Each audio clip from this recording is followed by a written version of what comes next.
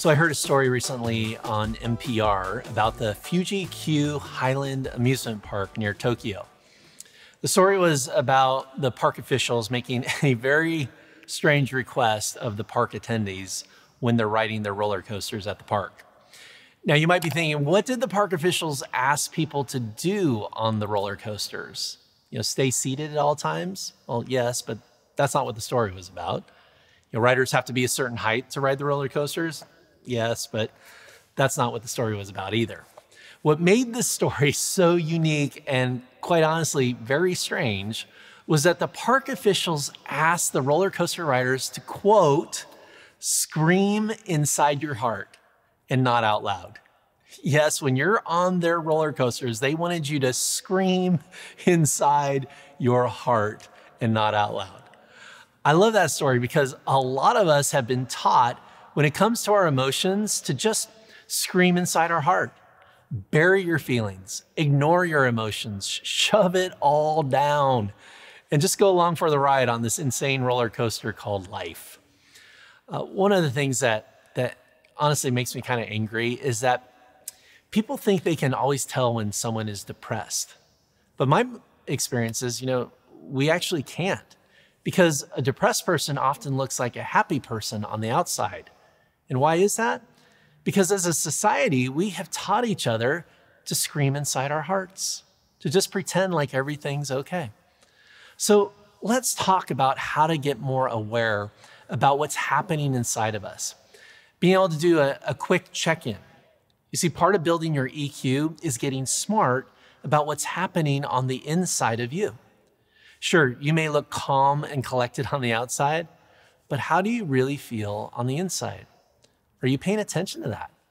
Can you name the emotions that you're feeling? Do you know what to do with those emotions and what they mean? Do you understand your emotional state? So I want to give you a simple picture of how to check in with your emotions to get smart about them. I want us to sort of define 3 categories or states of emotion that we could occupy at different times during the day.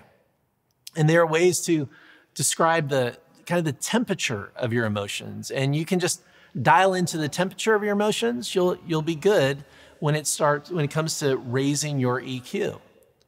Or maybe for a certain season of your life, you've been in an emotional state that you don't really know how to define it or what to call it.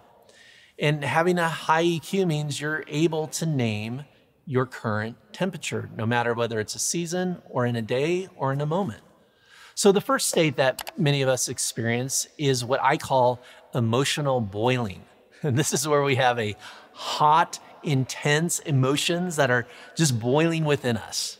Anger, rage, deep sadness, despair. These would be emotions that boil and can burn the insides of you if you simply choose to ignore them. So let's do a quick check-in. Do you feel like there's some emotions that are boiling inside of you right now? Second state of emotions is what I call an emotional simmer. And this is an emotional state where your emotions are staying just below the boiling point, but they're still pretty heated. For example, an ongoing frustration with a friend, an irritation at work, feelings of unforgiveness, generally worrying and stressed out about money or the future. This is an emotional simmer. And if you're in this emotional state, here's the truth. You can stay there for a while and not have it be a big deal, unlike emotional boiling, where that will fry your insides. But the reality is, if your emotions are simmering right now, it might not take much more to send you into an emotional boil. So notice this, check in, don't ignore it, pay attention. Ask yourself, are my feelings right now in an emotional simmer? So finally, the third state of emotions is what I refer to as emotionally cool, which means you're chill or grounded with your emotions. These types of emotions, they feel like peace and gratitude, security and safety. And the more that you can be in this emotional state, the more pleasant and fulfilling life will be. The more energy you put towards actively embracing this emotional state, the better. So we have these three states of emotional temperature.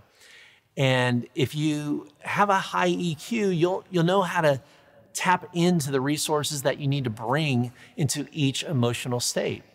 And also you're just willing to take action no matter where you're at, a boil, a simmer, or cool. If you're in an emotional boil right now, do something about it. Start to process those emotions that are boiling. Use therapy or talking about it or processing it with safe people. Otherwise, those emotions are going to burn you up. If you're in an emotional simmer, maybe journaling might be helpful. Talking with a friend or processing it with some trusted mentors might help you lower the temperature and help you feel more grounded. And if your current state is emotionally cool, well, my friend, stay cool. I'm Mike Foster. This is EQ, and we'll see you next time. And remember, if this has been helpful to you, it might be helpful to someone else too.